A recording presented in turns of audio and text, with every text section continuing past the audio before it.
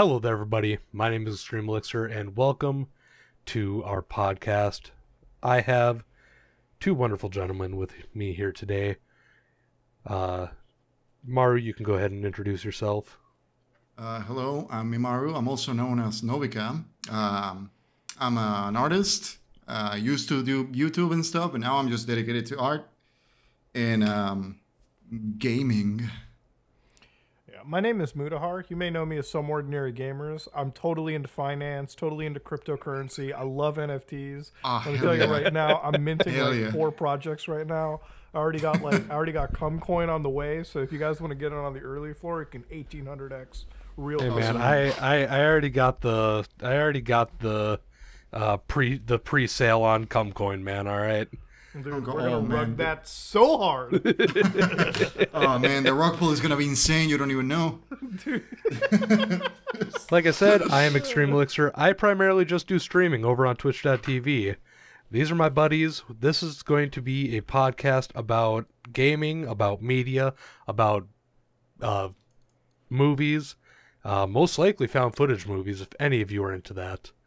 But that being said, today's episode is about a game that just recently released, known as Persona 3. It is not something that I personally have played, but these two fine gentlemen have apparently been pouring their lives into it, and they have some strong opinions regarding the remake.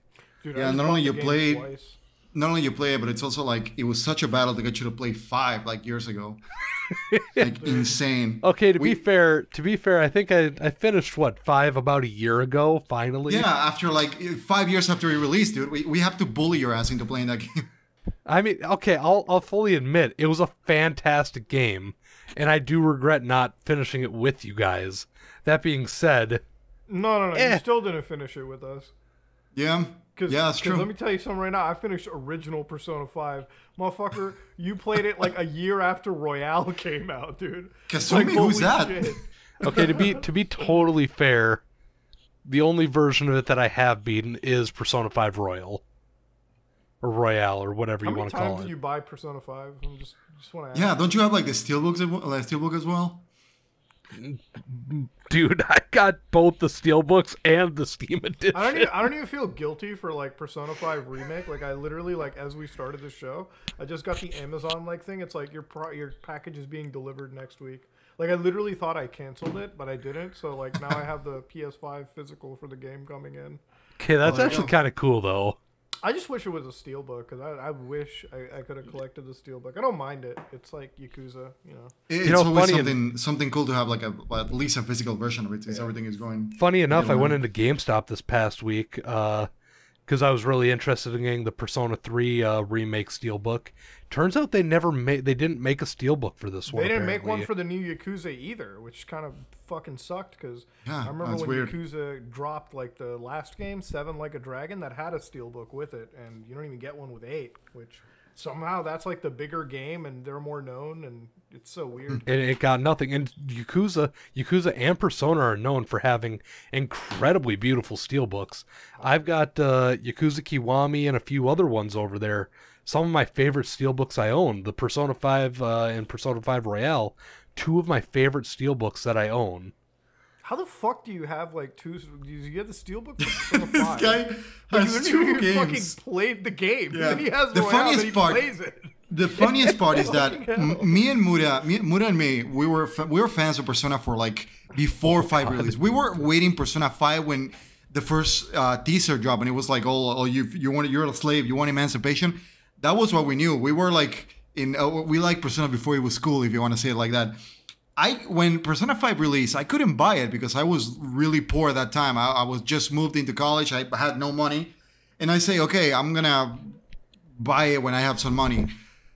4 years later, I can finally buy it, and this motherfucker had it for like 3 years at that point. Never played it, and then I went and beat the game before you even touched it, you asshole. I know, that's one of my favorite things ever about Persona 5 is the fact that you waited 4 years to play the damn game, and you finally get to play it, you beat it, and then about a year after that is when I finally started playing it and getting into it again. fucking insane, insane. And speaking of insane, can I just say how, as someone who played Persona 3 and 4, like back in 2008, 2009, when it was still pretty niche, it was not like a franchise that was like, it's not like today. You don't have the memes, you don't have the video edits, you don't have the anime, the movies, the fucking dancing on Moonlight or whatever. Seeing a remake of a game that I shut up, seeing a remake of a game that I fucking loved that game back then. Being in the mainstream like that, it's great. I fucking hate it, bro. I hate how normies are playing my fucking games now. Yeah, oh, look at the gatekeeper. Okay, but go play your fucking FIFA and shit, loser. Like, I don't want you to. Okay, but do you hate the fact that the Persona 3 remake, all the accessibility settings that it has, that essentially makes it's not the same in terms of difficulty as the original. I'm just gonna say it like it is.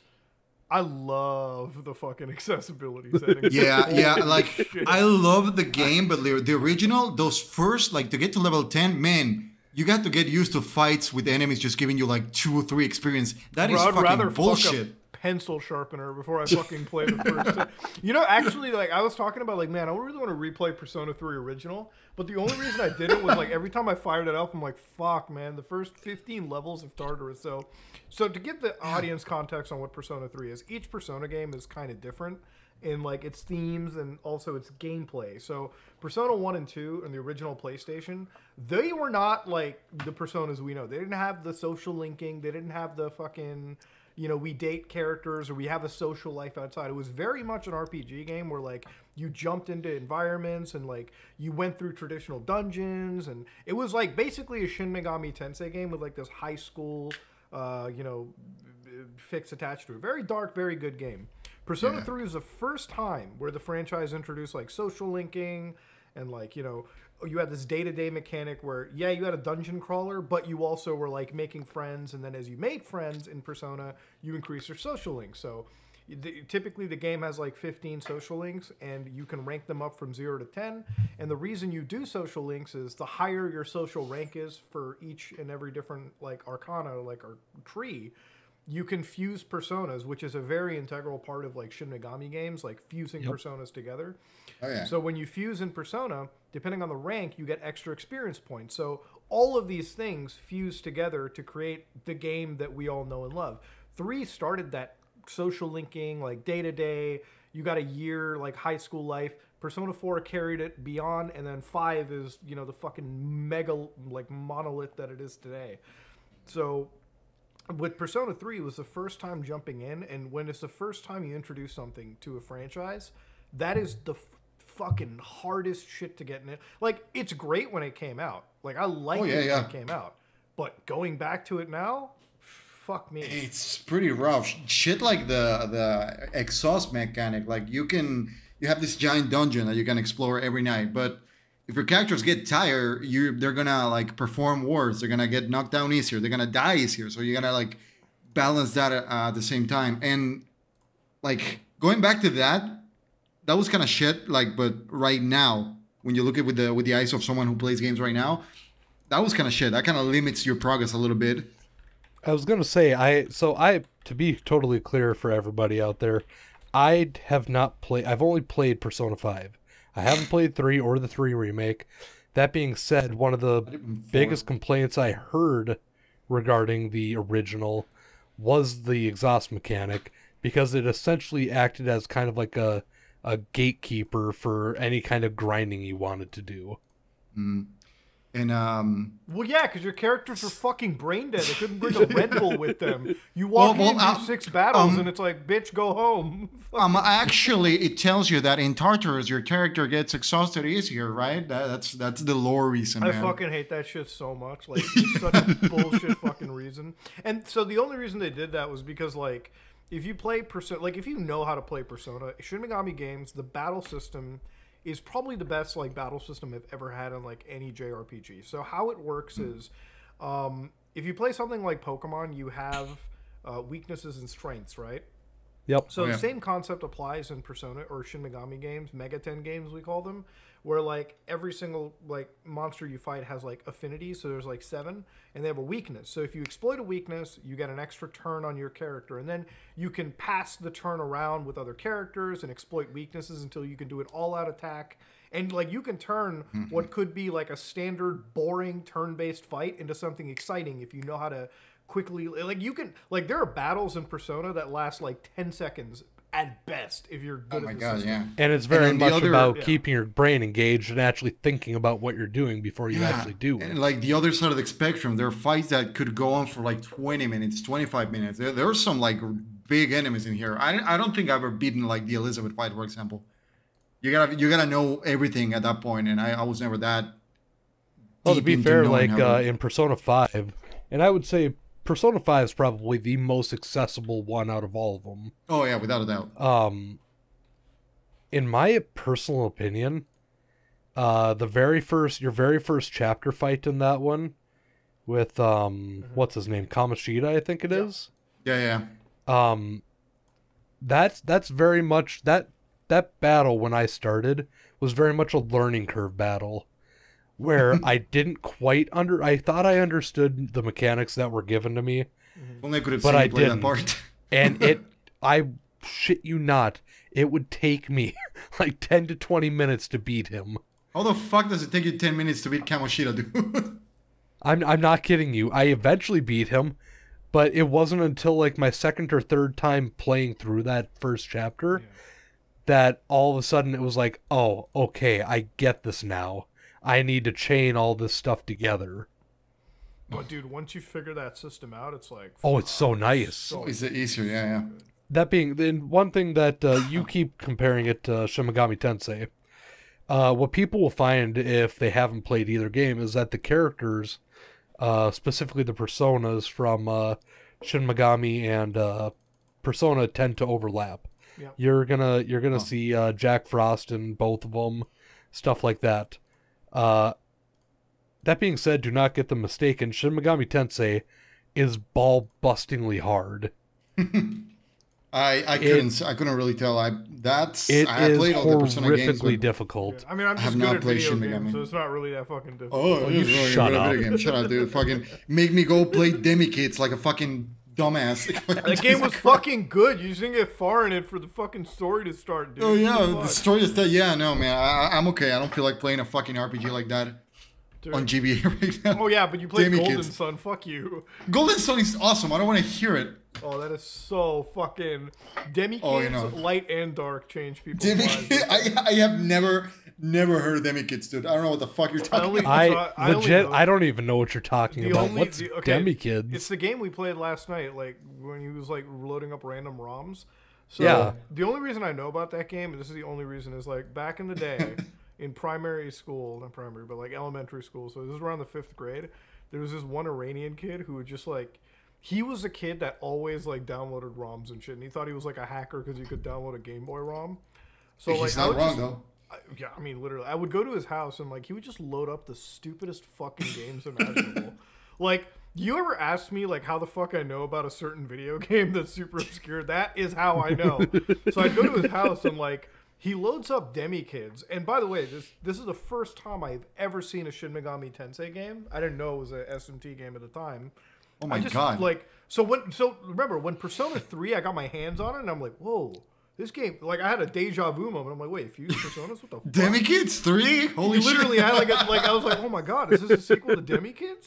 But then like, that's nuts. And then that's how I figured out the other games. I'm like, how do you think I know Zoids and all that shit? Because this is the only. Okay, to be fair, Zoids is actually pretty big though. Well yeah, I mean, like, but like the point is like all the Game Boy Advance games that I know, like, dude, kids grew up with shit like Minish Cap on the fucking. This guy, when he was downloading ROMs, would just download the most obscurely fucking out of like who the fuck played Demi Kids? Who would this dude scrolled right past fucking Zelda, right past Pokemon, right past anything else, dude, and he was like Demi Kids. This is the guy that like when you ask him like, oh, what's your favorite fucking like stealth game? He doesn't say Metal Gear. He doesn't say fucking Splinter Cell. Nah, bitch. He brings up Left Alive or something on the PS4, some random fucking game that no one's ever heard of. I love it. That passes it off. That's just like, oh shit, man! I got the best 3DS game. What do you want to play? Oh, dude, I'm gonna load up fucking Strange Journey or something like. Dude, that's actually a good game though. Strange Journey. I know, but like, if you got that, what are you gonna play? Persona Q or Q2 or fucking Strange Journey? Dude, it's like the fucking games that I would end up playing. Literally, that's where it would come out to. But I guess to wind it back to like fucking Persona 3, it's just like this remake that has come out. So many things in it, or like I've played it. I've got to like level 70, like floor 70 of Tartarus. Dude, in the original PS2 release, I could do one mini boss, and then my characters would like fucking get tired, and I would like spend the night. This I can get to the border floor, like the end of Tartarus, before the next story segment in one day. I love that shit. I love that. That's what I'm all about as well. Because I remember when I played Persona 5, and I have to like. The first day that I get into the palace, I like, okay, I'm going to make it to the end, and I'm going to grind like a motherfucker, like 10 levels, 15 levels, and then just take the entire month to do social links and confidence. Dude, like, the characters in the game would be like, I'm tired. And I'm like, bitch, you ain't fucking tired. We're not leaving until we can fucking solo Kamoshida each and every one of us. Like, you want to go home? You got a home? Bitch, you stay here. This is your home now. I know where you live. We live in the same dorm. That's one thing that I've actually heard regarding this game is that Tartarus just seems to be a much more enjoyable experience. They've expanded it. They've taken out exhaustion mechanics. Yeah. It sounds to me like they gave it the Persona 5 treatment. The best way to say it is, you remember the metaverse from Persona 5 where you go into the little subway? Yep. That's all Tartarus is. It's like it's basically that. Yeah. And this is my only downside with Persona 3 because it's like after you played 5's dungeons that are all unique and they got a style to them. Right. That whole random like a whole game that's centered around the randomly generating dungeon. It's like, you know. Yeah. Oh, so you're saying Tartarus very much is the entire game. Mm-hmm. It isn't like you go off and grind in the passageways. Yeah, no. And that was something that was added with Persona 4 because unlike 3, Persona 4 had the same kind of thing. These palaces are like the channels that the characters would show up, and they were all unique. You had like the bathhouse, you have the castle, you had the video game world. Then Persona 5 just took that idea again and just kept going with it. And so also added. How did they explain it? The whole fucking. How did they explain what? How do they explain this, like lore wise? When it's all different. It's different. It's all different. Yeah. None of the games are they're connected, but none of the worlds or the like Tartarus is wholly different from the fucking metaverse like consciousness. Okay. Exactly. Tartarus is straight up just a place that is affected by the Dark Hour. Now, the channels in 4, for what I remember, it's been a while, but for what I remember, it's like a reflection of the person that's trapped inside. That's the thing. They reflect something weird, which is kind of like, again, I told you this the other night. I kind of have like now an issue with the story of Persona 4 because it kind of goes against it at the end because it's all about wanting to do more, not being in this position that was put by society. And then at the end, they go like, you know what? Yeah, I actually do want this position in society. It's kind of like a weird message. I don't know. So what, you feel like that it, instead of going against society, they're like, no, we embrace society. Like, that's how I see it, at least for the social links. Like, most of the stories are going to be, oh, man, I am angry. Then the middle of the journey is like, why are you angry? Oh, because society wants me to do this thing and I don't want to do it. And I'm going to fight to be against it. And then by the end, it's, no, you know what? I want to be this thing. I want to be the thing society wants me to be. And that applies for every character. And then you're just like, why did I just waste 40 hours of my life for you to just realize, you know what, I wanted this after all. Yeah. No, it's something weird that I'm noticing now with Persona 4 story. Well, I mean, story-wise, you know, it's something that I probably wouldn't want to spoil for like anybody who's interested in it. It's like... Yeah, no, I didn't talk about the beats. Yeah, for anybody that's into like these games, it's like the story and the twists and turns that it takes is literally the only, like, one of the only reasons that I really jump into the game. I think I've never played a Persona game with a bad storyline, just like I've never played a Yakuza game with a bad storyline either. So exactly, yeah. Fair, yeah. They're all great stories on their own, and like the thing is that Persona 4 it's so different from Persona 3, and Persona 5 is so different from 4 and 5 and 3. They all have this unique aesthetics and colors that they get associated with it, which makes me wonder what they're gonna do for Persona 6. I'm excited to see that kind of like a theme going. It's gonna be interesting to see. So in terms of the storyline, from what I've come to understand, is that this remake is based on the PS2 version and the base PS2 version. The base PS2 version. Yeah. And what came out later was FES, which was the PlayStation It's like the Portable Royale version. for Persona. It's the Royale, yeah. It's still PS2, but it has like an extra mode with like 30 hours. But we don't talk about it. But that one comes with more storyline. It comes with an epilogue. It also apparently comes with a female lead, which Imaru will definitely go off. FES no. Portable comes with a female lead. That's a PSP exclusive version. So let me explain how fucked the Persona 3 release is. Okay, this is why motherfuckers are mad. Okay, so let me explain something. All right, okay. So dude, before I go off to it, there's 4 releases of Persona. Okay, Persona 3 on PlayStation 2 original. Persona 3 FES for PS2, which is the Royale, right? Like it came out a year later with extra content. Persona 3 Portable for PSP. All right, for anybody who's watching, fucking, one of these bastards, okay? My baby. I have mine. And then you got Persona 3 Reload, which is the remake released like a few days ago. So this is why people are fucking pissed, because every single version requires you to give up something, okay? So Persona 3 FES, it has anime cutscenes, an actual 3D world that you can run around in, and everything, and extra content, and it has like the epilogue, which is the answer. Right now, the epilogue isn't fucking great. All right, like oh man, we don't want to talk about the answer. Yeah, I mean that should have remained unanswered. But anyways, the point is going in beyond it, right? Like so that sucked. Persona 3 Portable. Okay, so this is like it added. I think does it have the same content as FES story wise, Amara? It's basically the same, but it's a little bit more streamlined because the thing that they have to give away is that you don't have the 3D world. It's basically mostly a visual novel kind of thing. Yeah. So except when you're in Tartarus, that's when it becomes a game. When you're exploring the social world, it's like an image, and you just move a cursor around, and you click on like representations of what should some be Newground shit. And it's the entirety of the story. It's the whole story. Because it's a fucking PSP game, So what the fuck are they going to put into it? They got to save space somewhere.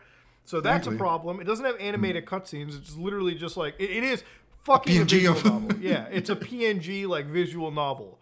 But for me, I think it has the best new content, which is a whole new way to play the game, which is the female protagonist. Well, before you get to the female protagonist, another big difference: Persona 3 FES, you could only control your main character. You can't control the other party members. So generally, they were good. Until I would say around floor 40 to 50 when you unlock this character, Mitsuru, in your party. Oh my, the Marine Karin thing? Bro, I swear to God, dude, when I saw Marin Karin in the new remake, like a fucking PTSD, I felt like I was fucking, like, I was like Walter White, like Hank dies, and I'm like, oh no, not again, no! The AI was so horrible for Mitsuru, dude. It would spam this attack that would it was a status attack that would miss all the time. And it's like she's supposed to be one of the smartest fucking characters in the group, but she just does the stupidest shit imaginable. Like fuck her. And then so the portable version, it added the ability to directly control the party members, which is like a fucking godsend. Like thank you Jesus Christ for implementing this. So. That's the big difference, and like Amaru said, they had a female version, the female protagonist. Which Amaru, you fucking go off. Explain the beauty of that. Oh, yeah, man, Imaru... okay. You're talking to the dude that got level 99 with there, maxed all the stats, got all the fucking everything. Well, the thing is that I love about the female character, and that breaks my heart. Other than the fact that it's female. Oh well, yeah, of course, a good design character, of course. And it breaks my heart that apparently it's not even coming to Reload.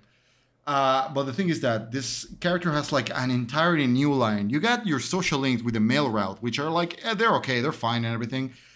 There's literally one that reverse grooms, bro. Like, let's not say that they're okay. They don't really, you don't get the link with the people that you expect to get. Like, Junpei is like your best friend throughout the entire game. You cannot be friends with him. You cannot go out with him. Instead, your best friend is some Kenshi asshole who wants to be fucking dating a teacher. Yeah, reverse grooming. Yeah, no, it's terrible. You get the... I'm even forgetting. You get the exchange student. Well, yeah, you get that too in the other one. But the thing is that the female route changes a lot of things. They don't add random characters to, like, social link. That you can be friends with Junpei. You can be friends with Akihiko. You can be friends with everyone there.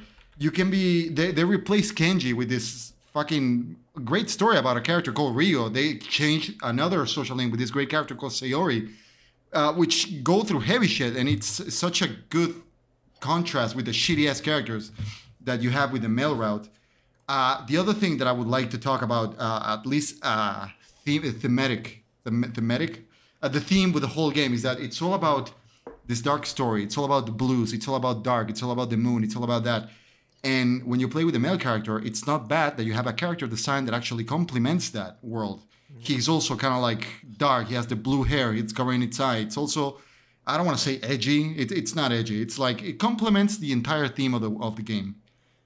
All your friends are also depressed. You like progress the story and you realize that all your friends are also dealing with their own shit, which is great. But then with the female character, what they did is not only they change the blues and the reds with the characters. No, because the character design for the female character, it's more like chipper. It has warmer colors. They have red eyes. She had red hair. It's like everything that contrasts with the theme, with the colors of the world. I know you're cringing like bad right now. It's something that I really like because she just feels like the character is way more happier. It's like this little light that brights the place where everyone is fucking depressed and your character, you have like way better responses. Like whenever you play with the male character and you have like a choice of words saying, oh man, I don't care, or like, oh, get out of here. With a female character, maybe she'll be more gung-ho, more like active, more like proactive. It's something that I really like about the character. And again, it kills me and a ton of more people that apparently it's not coming to the remake. It's not coming to Reload. Well, but we're gonna get that shit on the dancing games, though. Don't worry, we got all that shit in fucking Dancing in Moonlight. Yo, yeah, dude, Persona 3. Awesome. Dude, they have Persona beautiful 3 3D DDR. models. Beautiful models that are fucking used for a dancing game. Are you kidding me? I don't know. Imaru, you know, me and you, we've played enough games at this point that we know that each other are just if we have the character creator option. Oh yeah. Yo, me and you almost always. What you say? I don't fucking do anything with a character creator. I don't know if you see me play Street Fighter, motherfucker, but my character is a fucking Kino looking bastard. Bud. Is it really? It is. Bud. I'm just gonna say this right now. I saw your Pal World representative. Bro, I literally wanted to get into the game, dude. Fuck me. How do you get with, like, I don't know, you're like a statue or something. What do you mean? I don't know. What the fuck? It's a good-looking character. You guys are so fucking... You need to show that on screen. Like, show it on the screen or something. It was, dude, your character was an abomination.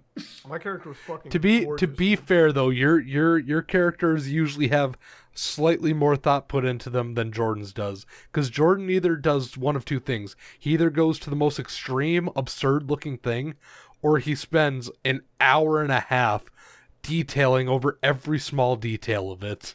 As you should, man. I don't know.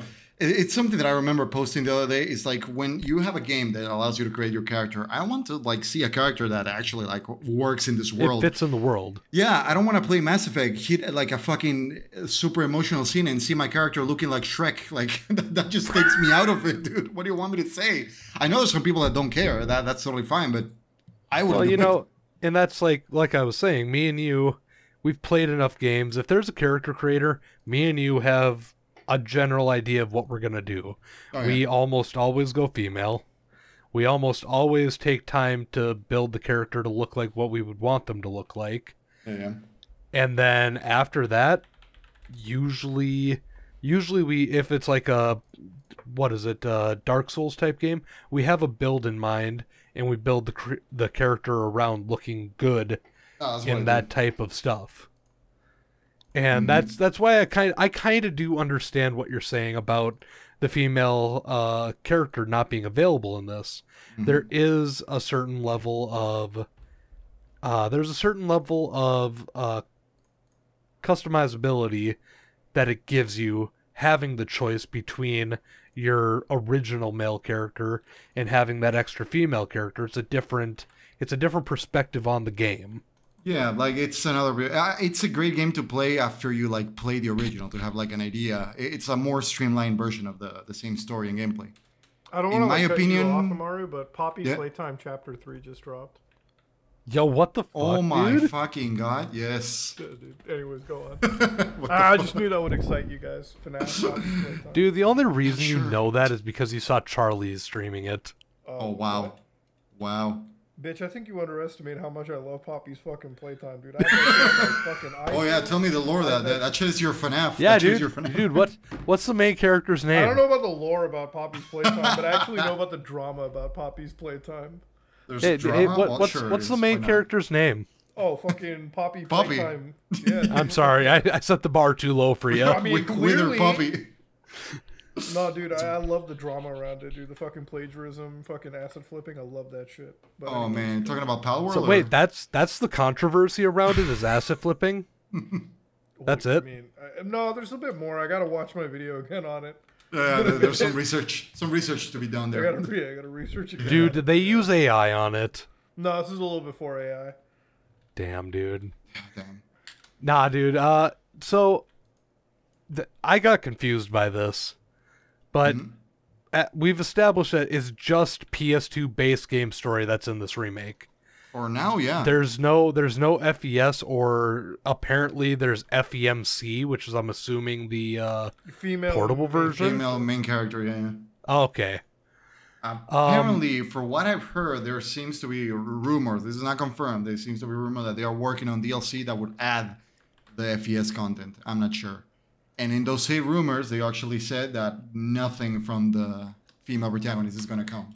They're not. That's so unfortunate. Shut up, dude. Y'all need to get a petition started. What is crazy about it is that if you think about it, there's not a definitive way to play Persona 3 yet, because as Muda said, when you're gonna play a version, you're giving something up.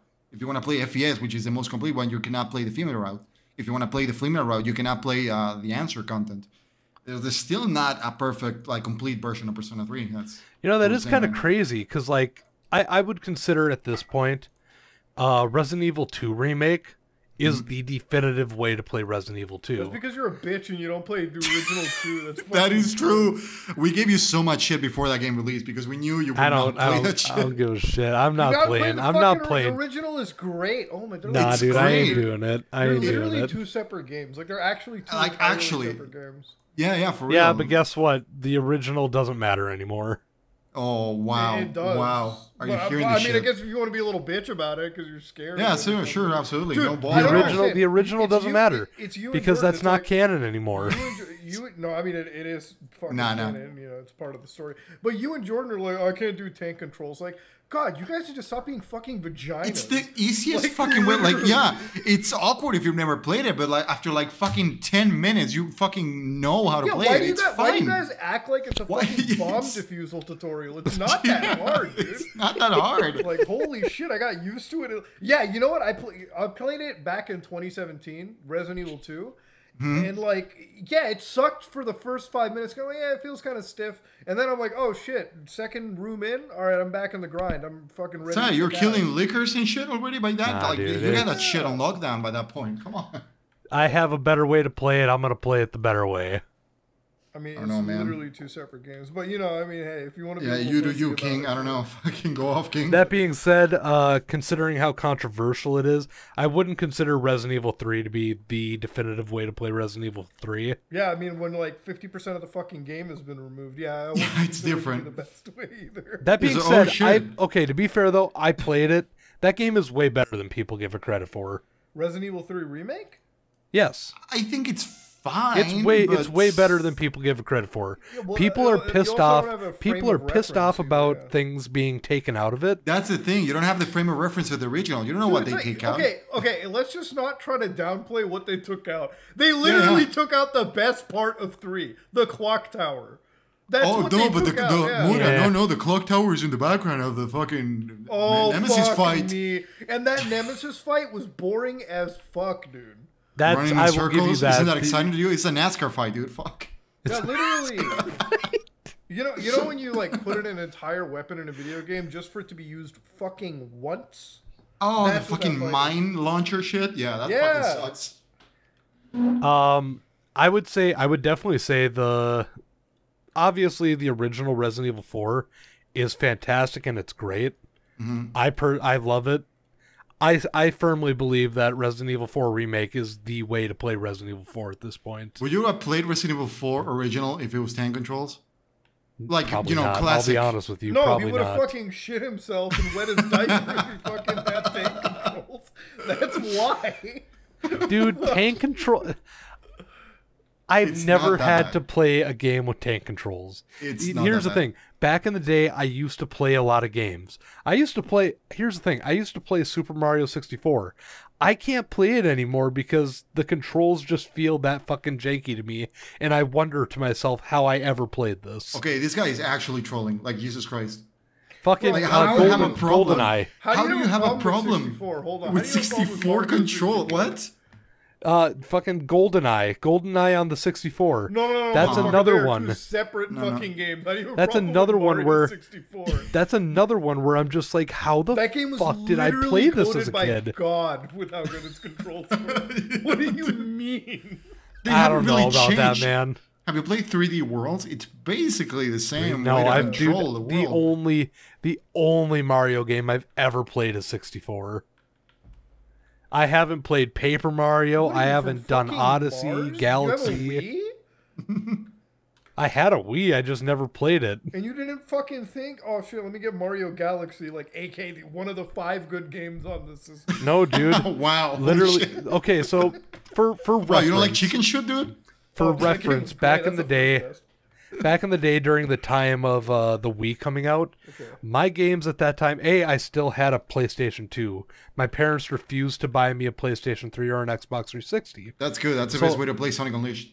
So I was still playing on the PS2, and when they got in, at the time I was also playing Guitar Hero 2 and 3. Okay, so we get the Wii. And my parents are like, "Oh, this will be great. It's a good way for them to, you know." Your parents want to get you a fucking Xbox or a PlayStation? Was it because were they scared that you were? Because they hated how much I played the game systems. And to be fair, yeah, I played them a lot as a kid. But that being said, inside my living room was a lot better than outside in the fucking elements. Well, at least you got some of that. I didn't get like a PS2 until 2008, and before that, my ass was playing Sega Genesis, man.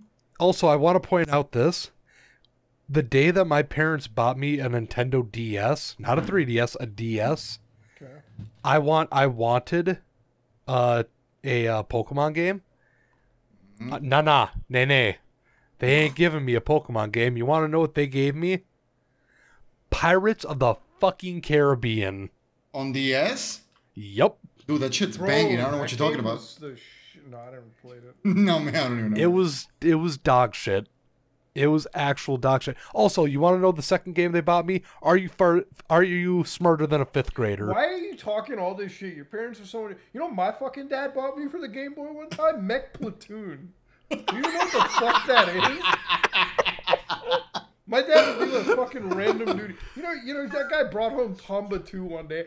I couldn't even imagine where the fuck he came to this. Like, he's coming home, he goes to a drugstore, he's like, man, this game is half-naked, pink-haired, fucking motherfucker biting the Muda's gonna love this. Muda's gonna love this. No, dude, he goes, like, this is the best part. Like, he goes to the fucking store, he looks at the PlayStation, oh, it's like, let's see, Metal Gear Solid or...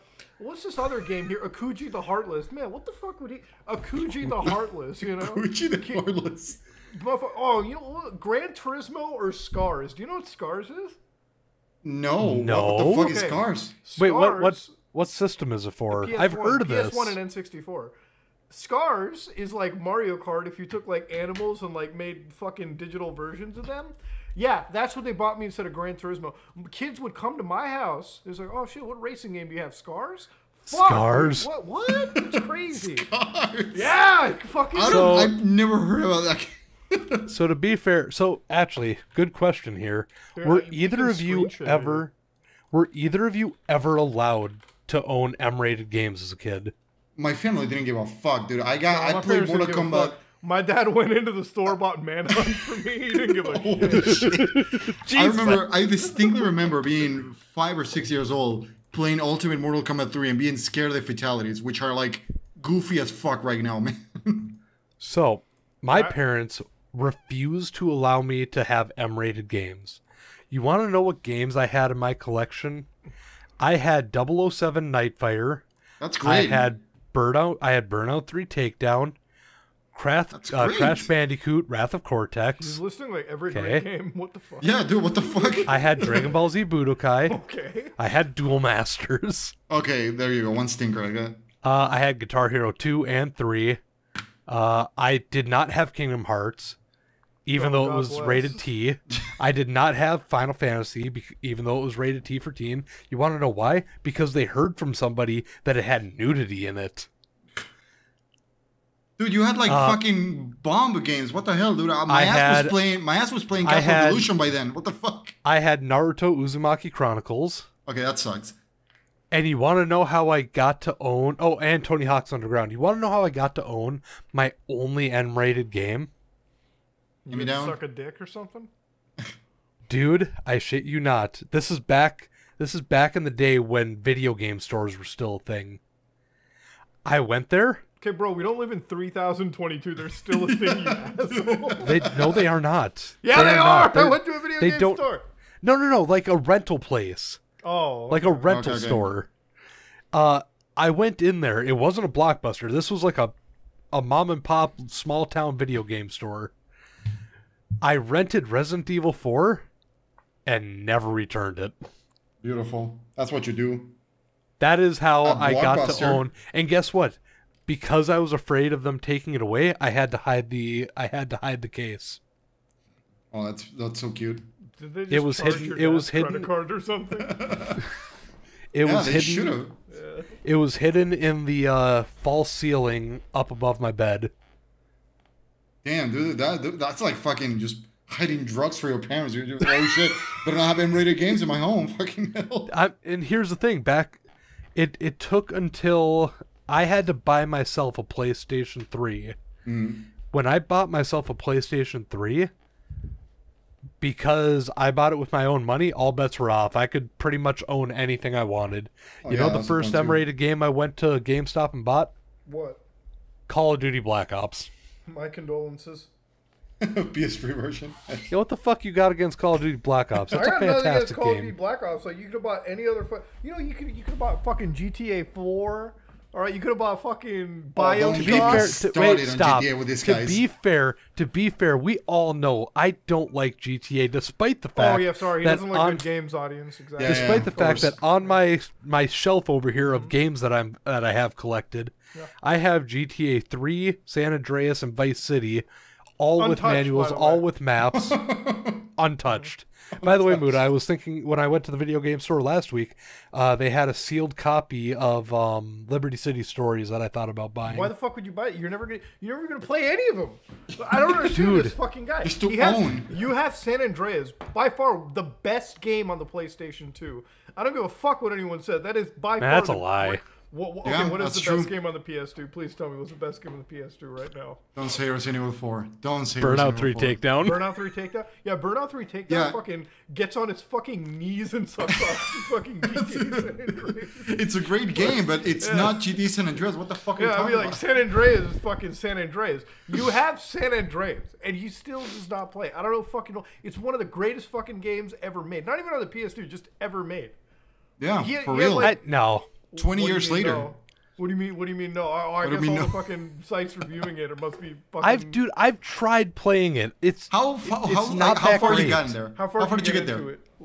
I don't know, probably like 2 hours. It's been years since I ever touched it. Did you ever drive to the other cities? Fuck if I know. I don't remember. No. Wait, first off, 2 hours in an open world game with Kyle is like he has done 2 missions max. My guy hasn't even done reuniting the families by that point.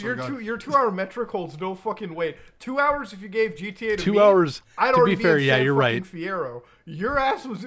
Did you? Okay, name all the cities in San Andreas. Do you want me to go get the map? I can do it then. Not the map. Let's see. How many cities did you go to in the game? Opens Google. Dude, I only remember maybe 2 that I went to. No, maybe. If you played it for 2 hours, you only went to Los Santos, which is okay, cool. one of I the don't 3 know. cities. One of the 3 cities and several towns around. You know how beautiful it is when you play GTA. Like, let me tell you the magic of San Andreas. It's like, to understand, GTA 3 was one city, and Vice City was its own city for, well, GTA Vice City, self-explanatory. San Andreas was like, oh shit, you get Los Santos, which is fucking huge. And then it's like, yeah, and then it's like, oh shit, Carl, you fucked up. You got to go to another city. So they have San Fierro, which is San Francisco, and then they have Las Vegas. Dude, I still remember back then driving into Las Venturas on the freeway and just seeing the lights and everything. Oh yeah, dude, experience. Going around the airplane cemetery, going around the airplane cemetery with your like bike or whatever, listening to Hold the Line or K Dust. Yeah. Man, that I like Dusk with like the orange stuff. That shit is life changing. I will firmly defend this. I think the game that I had the most fun playing on PS2 was probably God of War 2. Legitimately, I think that might be one of my... That's definitely top 3 for me. That's not bad. I mean, no, dude, shut up. It is a damn good game. It's a good game, yeah. Okay, I'm going to say this right now. My top 3 PlayStation 2 games, just off the top of my head, top 3 we're looking at? Top 3. Okay. My top 3 would definitely, in no particular order, would definitely be Burnout 3 Takedown, God of War 2, and probably Final Fantasy X. Like, this is why I can't take you fucking seriously. GTA San Andreas was not in that list at all. What are yours, Murat? Mine, fucking GTA San Andreas, okay? You got Final Fantasy That's X, one. Obviously, that's beautiful. Metal Gear Metal Gear Solid 2. I like 2 over 3. Well, for me, it's Metal Gear Solid 3, Persona 3, and then The Warriors. What the fuck? You don't know The Warriors? The Warriors is great. No, I know The Warriors. You know The Warriors. We've seen the movie like 3 times. That was just out of left field for me for some reason. The Warriors game is awesome. It's something that would never happen again, but it's such a cool game. You know what game I think is firmly underrated on the PlayStation 2, though? What? Resident Evil Outbreak. Dude, fuck you. That game was hard as shit. Yeah, it was. Fucking sucked. It's a game that you can fucking play, dude. You have to fucking like play online with like net play. Have to log into like make an account in some weird shady Russian site, and then you can play online with your bros. And then you have to also deal with like the fucking like dipshits that are playing with you on those servers anyway. Hell no. That's what I hate about that fucking game. It's like this is what I hate about online games in general with randoms. They're just you just cannot play it with a random person unless you want to like die. Like you want to. Oh my god, I'm getting flashbacks to like when we used to play GTA Online with randos, dude. I haven't played GTA Online with human beings other than you guys for the last 4 to 5 years. Yo, it's always solo sessions, friends only sessions. I'm done with fucking randos in GTA Online. Muda, you want to know what my favorite memory of GTA 5 is? What? I know. Launch day. Looking at fucking clouds. What do you mean launch day? Launch day, I wasn't looking at fucking clouds or whatever. I was playing launch day player. Launch day when like me and you played it with what's his name, Rich. No, I remember that. No, it wasn't Cloud Simulator. It wasn't default to the game. It was Rich's fucking brain dead incest baby friend. And let me tell you fucking why. So okay, let me explain the night that we had to play it. Okay, so oh my god, Rich Nificent was another creator we used to know years ago, right? He was part of the Sticky Paddle Gaming Network. Sweet Jesus. Rich had his fucking friend who was like, I don't know if he was like mentally challenged or like if he had like if he was hit on the head as a child or like fucking something. Maybe he had too much to drink. This guy was such a fucking abject retard. Okay, and I mean that with the hard R, by the way, too. So we were doing the prison heist in GTA 5. So oh my god, I remember this. This guy, his TV had a zoom feature, right? So some TVs have like a feature where you can zoom in. You know? Oh god! And so his TV was zoomed in, so he couldn't see the amount of health he had or the fucking map. So he was fucking blind. So every time, like we must have restarted that mission 25 fucking times, dude. I was the pilot for that mission. I was fucking flying and doing circles in Sandy Shores. And Muda was so fucking salty by the end of it. 2 fucking hours dealing with him. And he was like, he literally sounded like fucking Boomhauer from King of the Hill. Like, he couldn't even communicate at all. Like, I never wanted to, like, fucking just die. Yeah, it wasn't the fault of the game, Kyle. It wasn't Cloud. It was a fucking stupid fucking friend that joined in. I just remember at the end of that session, I just remember Muda going just a really heavy sigh. And I heard him take off his headset. He didn't even turn it off. He just threw it on the fucking, like, desk. And I heard just the sound of him disconnecting, just a doo-doo. Oh, and God. I was like, oh, damn, Muda is pissed. To get to that point, you need to, like, do a prep of, like, 10 minutes to fucking drive around, get the bus, get the plane, fly around, wait for the people to shoot, and then you have to go pick up. That shit adds up. Like, that's, like, 25 minutes. Oh, wait. Oh, absolutely. Only to fail? Yeah, no, fuck that shit. And because of this one fucking idiot that was his friend. And you can't even... So, the GTA Heist, back in the day, you had to have 4 fucking people. All right? So... Yep. That it is what it is. We literally had to have this fucking moron play with us, and that was it. It's like, you're forced to be with this idiot. And we didn't have an option. And that's right. You can't even give them a job where it's just like super easy to do. Like, this motherfucker couldn't even run around and shoot a gun. You think I'm gonna let him fly a fucking plane? Are you fucking high? What the fuck? Can you imagine they're trying to line the vellum? Like, no, dude. You know, it's like when me and Jordan are on a heist with you guys. I can do a little bit. Jordan generally not so much. And you and Imaru just go and you do your thing. And then magically you say, okay, you guys come this way, and we're like, oh, okay, cool. You couldn't even give that role to this guy because he'd find a way to fuck it up. You know, and I miss when games have like the 4-player fucking co-op. Nowadays, you know, I loaded up Gotham Knights because I'm like, man, can I convince you guys to play that game with me like all the way through? And then I realized, apparently Gotham Knights is only 2 players maximum. Yeah, that caught me off guard too. 4 fucking characters you can pick from in the game, and it's like, oh, well, 2-player maximum. That's fucking insane. And then the company's like, oh, I don't understand why the game didn't fucking sell. Well, I mean, really?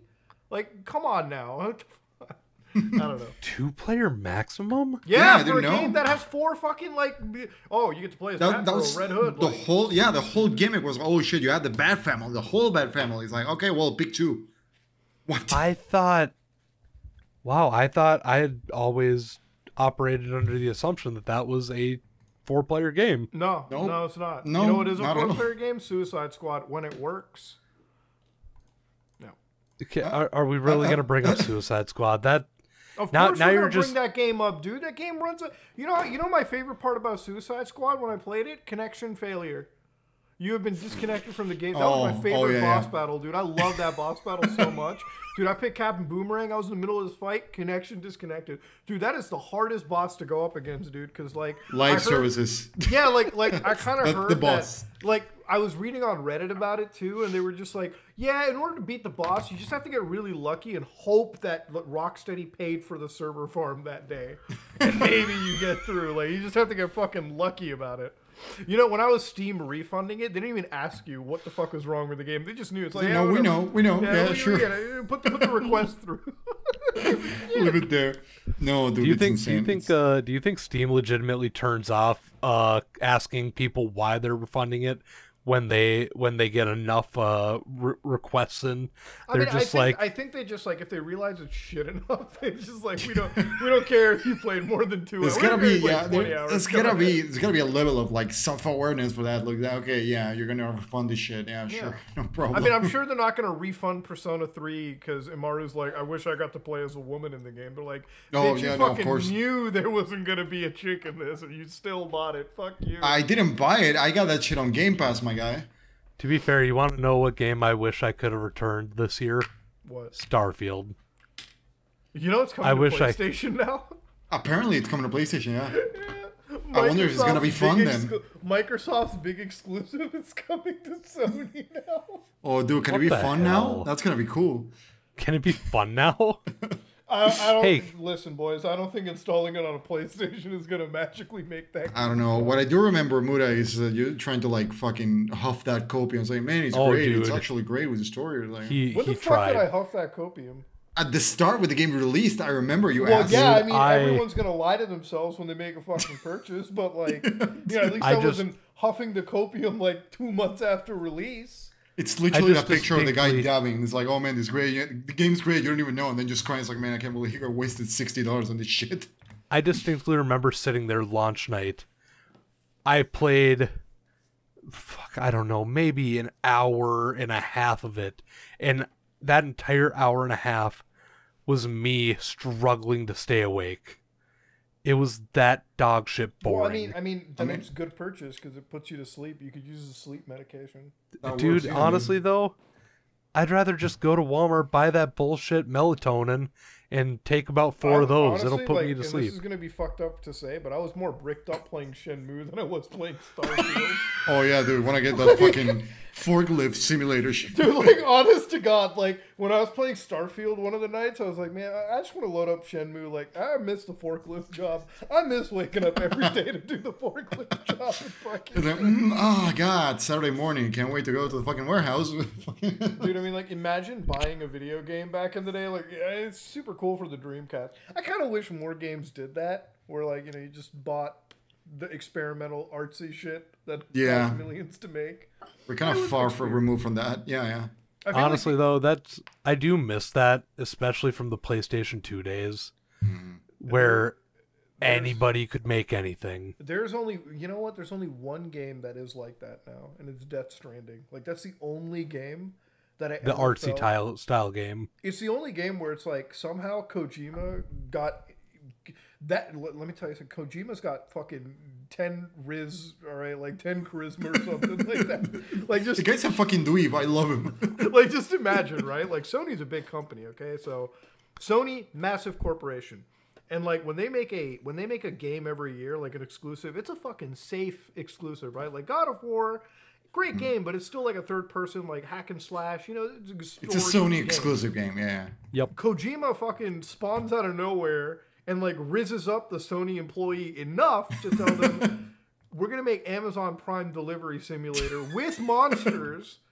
And somehow that got fucking accepted. And not only did it get accepted, he just made a trailer for Death Stranding 2 on the beach. Do you guys see that trailer yet? Which means he's officially sold them on a second one. Well, no, did you see one the on the trailer? beach. No, I don't think I did. Okay, so the trailer is so fucking Hideo Kojima-y. I wonder if we can like watch it together. If you guys, it's like 7 minutes. It's pretty insane. Like. I'm down. We can screen share it here, actually. It's gonna be weird. Oh yeah, cool. Yeah, there's a screen share. Let me grab it quick. Good. Yeah, Death Stranding 2 on the beach, and he's also making a espionage game again. So yeah, that's the best part. Game. That's the best part of like this announcement. He's like, hey guys, what's up? I'm making a game. Goodbye. That's it. Refuses to elaborate. Leaves. That's just Kojima at this point, dude. All right, I think you guys can see. By the way, the fucking graphics on this thing are insane. So these are in-engine, like, and obviously it's like Death Stranding, very much the same thing. Whatever they showed made it to the final product. Let me see. Like, yeah, I saw the state of play, but I just dipped out after the Sonic Shadow reveal. Dude, you're so fucking cute. I love you. I'm kidding. Genuinely curious about this. I never did play. I played a little bit of the original. Death Stranding 1 is great. I have it. Platinum that. Do I have it? I feel like I have it. Should we like mute the audio for the? But I don't think we need to. If we do, no, I don't think we need to. Out.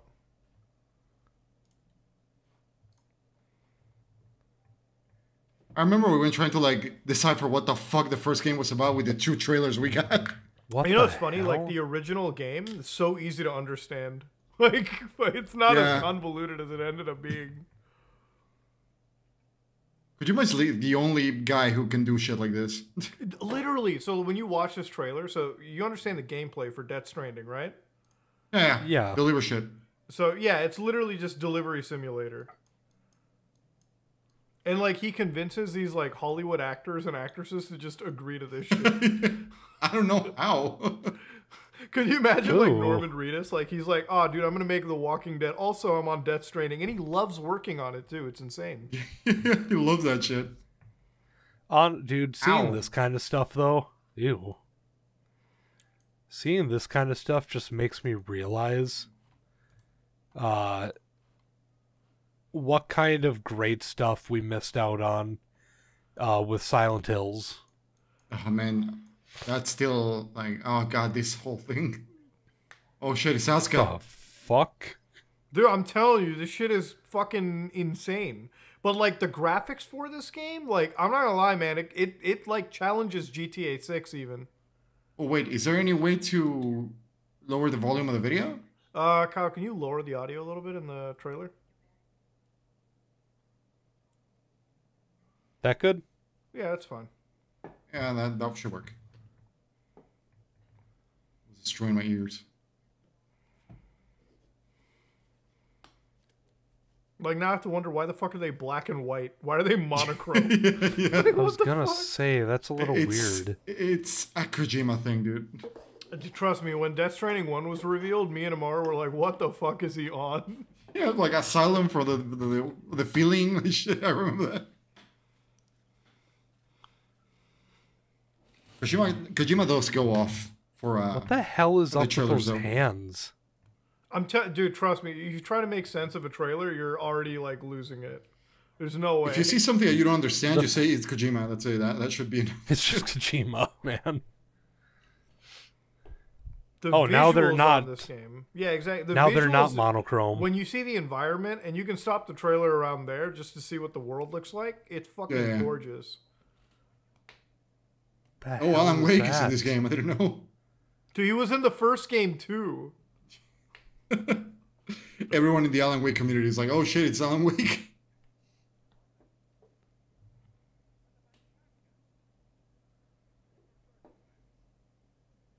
Yeah. Right next Put to him the right cock. next Let's to your go. cock. What is... Dude, we're going to Mexico in this game, dude. Hell yeah. Holy Jesus.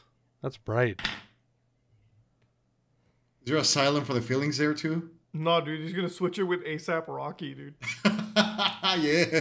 21 Savage. Holy hell. Oh, wow. Yeah.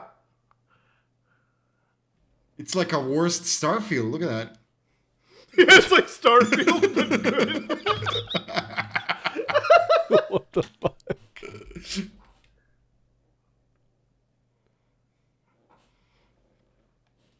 I didn't know that there was whole ass cities in this game.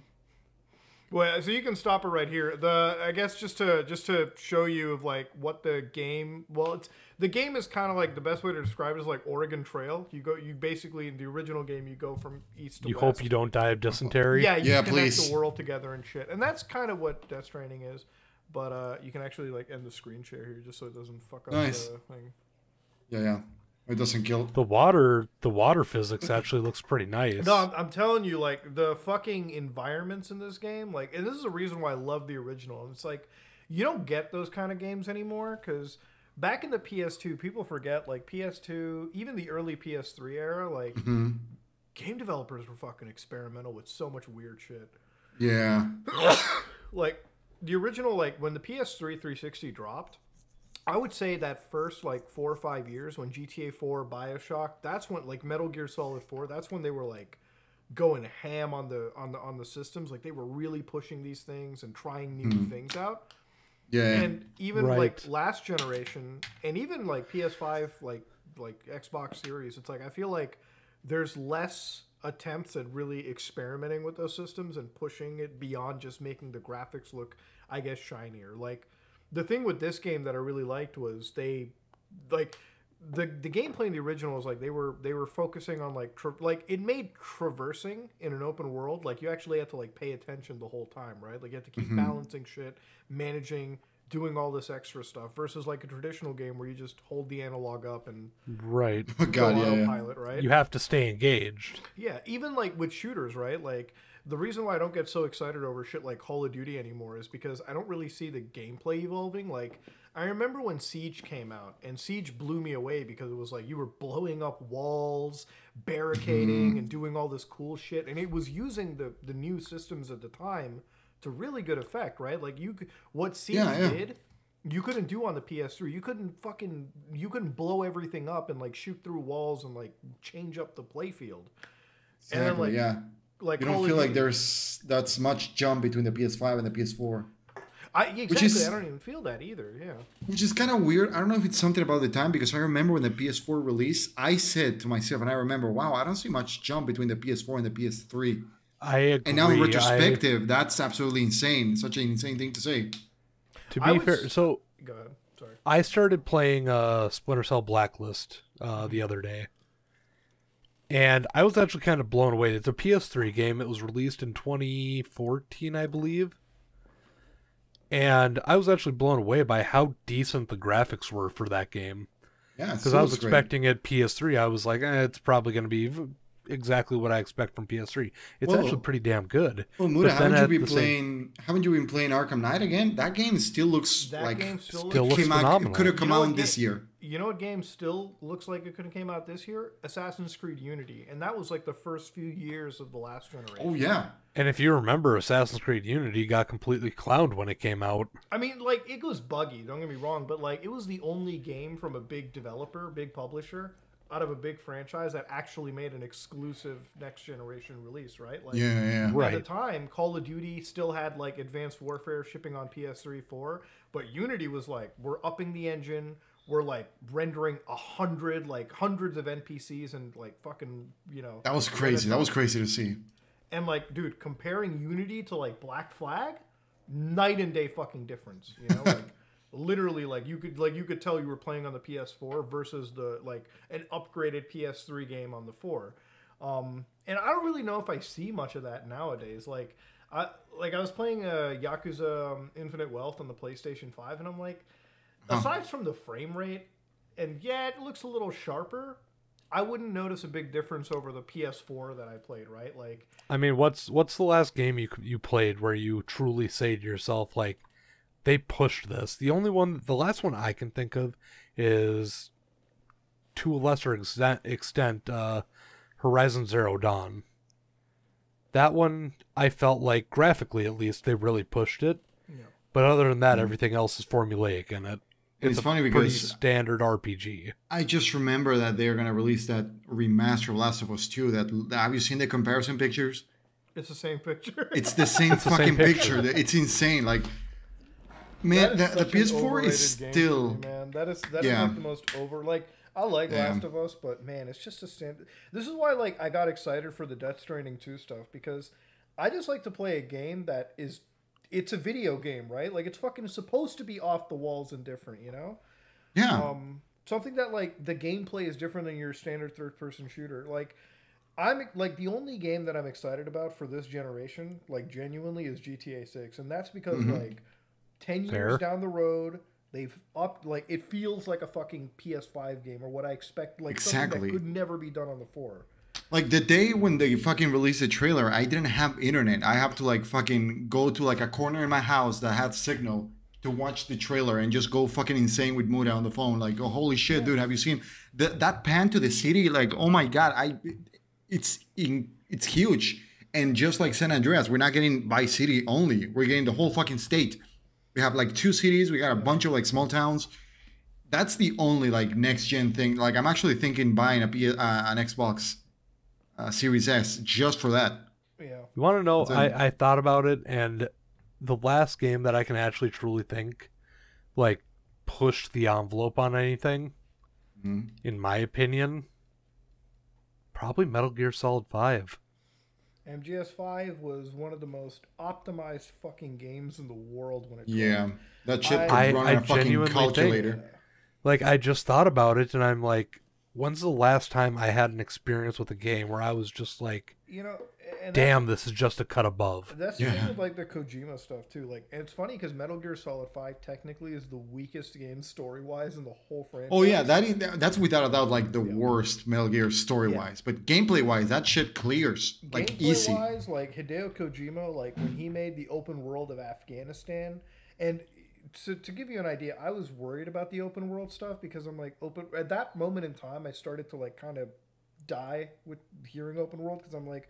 To me, an open world is most times a developer uses it like a level select screen, like go here, you know. Yep. Mission start. The mission is in like this very specific area. Then you go somewhere. Almost always a open world isn't a true open world. It's a fake open world that is basically a hub for you to operate out of. Yeah, but like MGS5, like it really felt like I was running a military company. They hot dropped me to like Africa or Afghanistan, and I'm like actually like yoinking people out of the area. Like there's stuff constantly going on.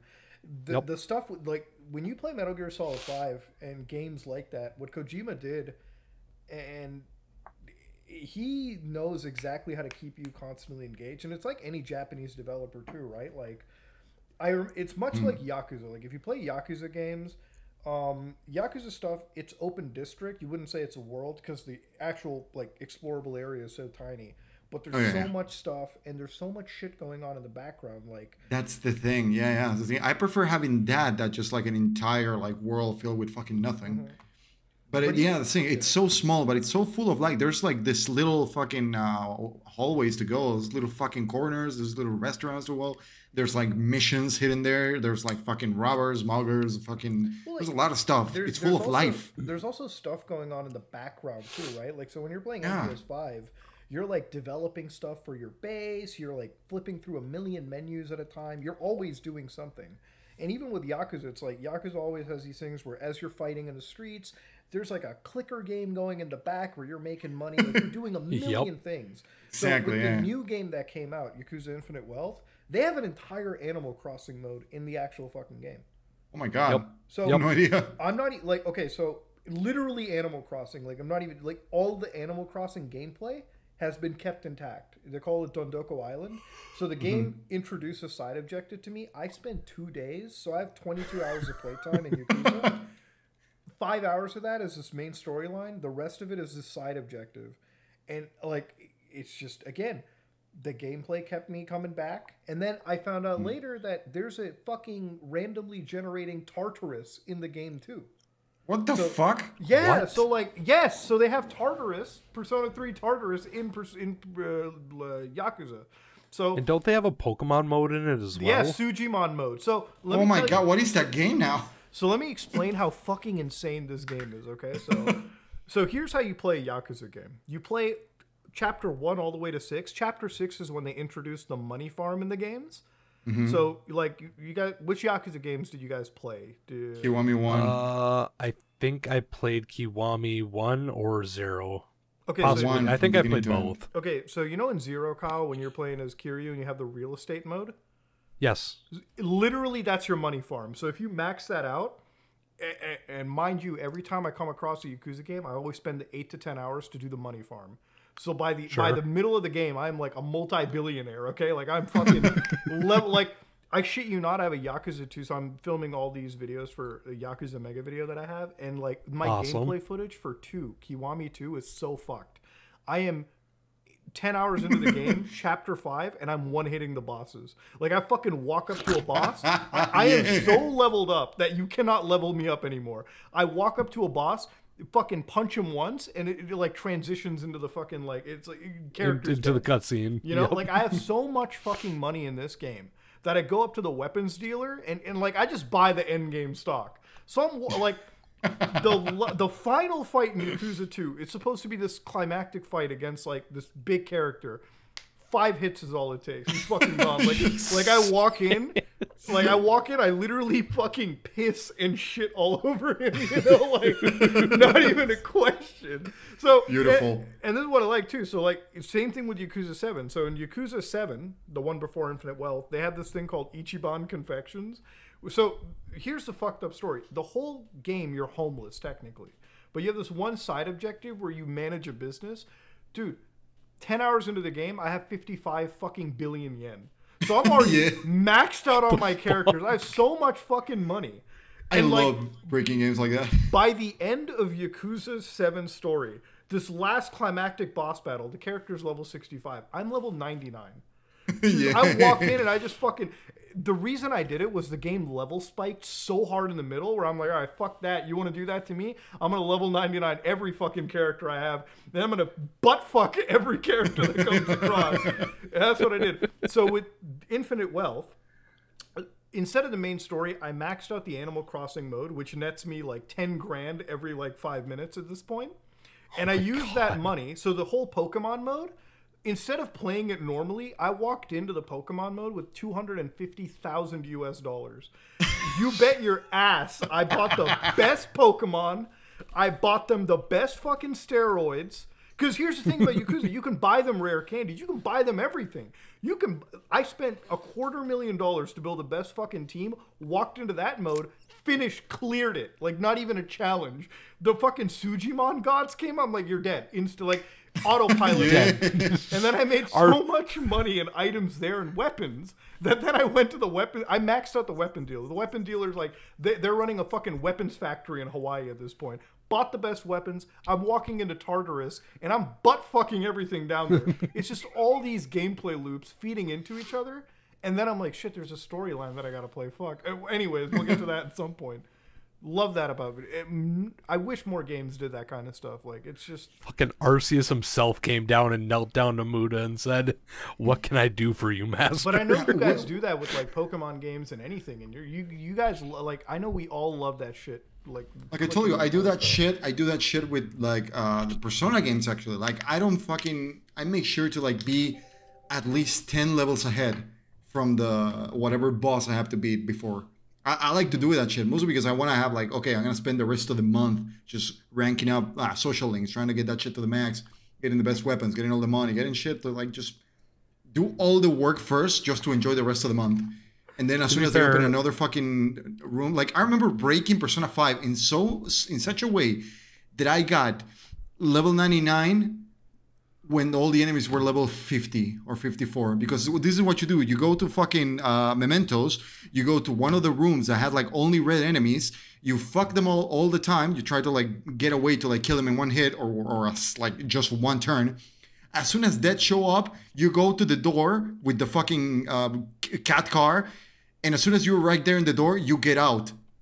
Because that resets death. The death goes away to the other side of the map, and you can just go back again and kill reds until you fucking go insane. And I did that twice. And Muda's played these games. I did the same thing, but in the Digimon Cyber Sleuth games, where all you had to do, you can set it up before the end of Chapter 2, really.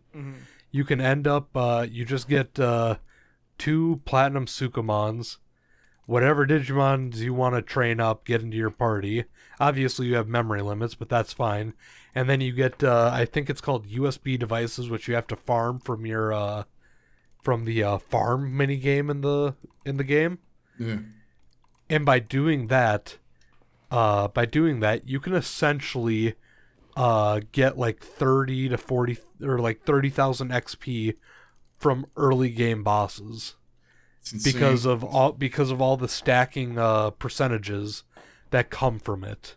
Like, it's just absolutely insane. And I do appreciate it when games give you that option. I think that's, to really break things. I think that's what makes, like, an open world game fun. Like, one of my problems with open world games is when they have side content that doesn't actually mean much. All the side content we listed, so for Persona, Yakuza, or Digimon, it all feeds into making you stronger and better, right? Like, right. I wouldn't do the Animal Crossing minigame if it wasn't going to get me $250,000 so that I could then spend on the Sujimon, you know? All of that stuff is tangible rewards. Like, I don't do that for the trophy or whatever. I do that for not even for the completionist. I do that because it makes my character stronger, and I feel like what I did actually matters in the game, right?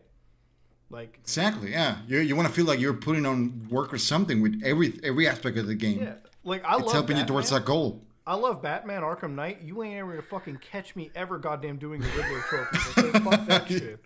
Goddamn. Yeah, fuck that shit. And this comes from a guy who's like completed every single one of those fucking challenges. I do agree.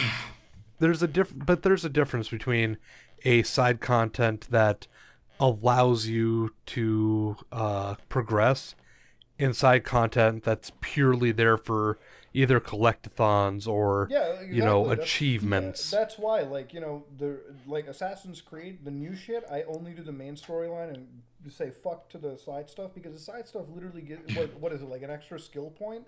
Back in the days of Assassin's Creed Brotherhood, you built up an actual group, you uncovered new pieces of storyline, you got new items, weapons that fucking... There was one item in Assassin's Creed 3 that made me collect all the items because it literally made you bulletproof. And, like, of course I built up my homestead, dude. That meant I had more money in my pocket and I could buy all the cool shit. And, like, it's stuff like that I wish more games did. But, we're at a point where it's just... I feel like everything is, like... It's just a lot sanitized. Of content. Not saying it's like a lot of content, but like all that content really doesn't mean much. It's like I don't give a shit about collecting or climbing 10 towers, and I don't give a shit about like finding all the Riddler trophies, because like it's not like the Riddler trophies give me a new weapon or like give me something cool. Like they just exactly, it's gonna give you like cool shit, and by the time you like even complete that shit, the game's already over. You do that shit in post game, man. I mean, yeah, realistically, I don't give a shit if your game is 40 hours long. If only 10 hours of it is main story, then that's what it is. It's a 10-hour game. It's not a 40-hour game. One of the reasons why, like, even for Horizon, and I like Horizon, but, dude, it took me a year plus to beat the new one. Because, like, the storyline I wanted to do, and then it just, like, it's one of those games where, like, the main mission, like, it jumps up 5 levels, so then you have to do this fucking side content shit. Like, I don't care. I just want to do the main story. I don't give a fuck about the side. The side content literally exists just to level me up more. It's just padding. It doesn't actually give me anything worthwhile. At least I exactly, and that's just how to artificially like add to the duration of a game, and that's not a fucking fun way to do it. To be fair, that is actually one of my biggest issues I had with the new God of War franchise. God of War, the original one that came out like 4 years ago. And then I haven't played Ragnarok yet. I've heard it has the same issue where essentially you're forced to do side stuff in order to keep up. I am so tired of like seeing like blue weapons, purple weapons, orange weapons. I'm so fucking tired of seeing the fucking the looters. Yeah, and that's like in a lot of games now. I liked back in the old days where it's like, even for Assassin's Creed 2, it's like, you bought, like, you genuinely felt like a progression of your character. Like, when you made the money, you bought the better gear. It was more immersive. Like, now it's like, you're right. It's like you're going out there. Every time, like, people look at a new weapon, it's like, oh, is it the rare? Is it the fucking legendary? Right. And it's nothing kills my excitement for a game more than seeing that shit, and when you hit an enemy, you see a fucking number. That just fucking kills me, dude. I will say looters were exciting back when Borderlands was the only one doing it, because it was at the time it was innovative. Borderlands did like 18 billion different types of fucking weapons.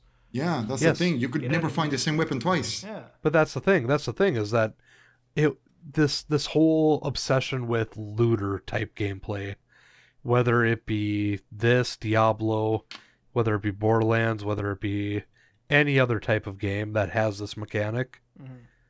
It was really exciting when Borderlands 1 came out, and it was the only game doing it, and they did it well, and you were right, you would never find the same weapon twice.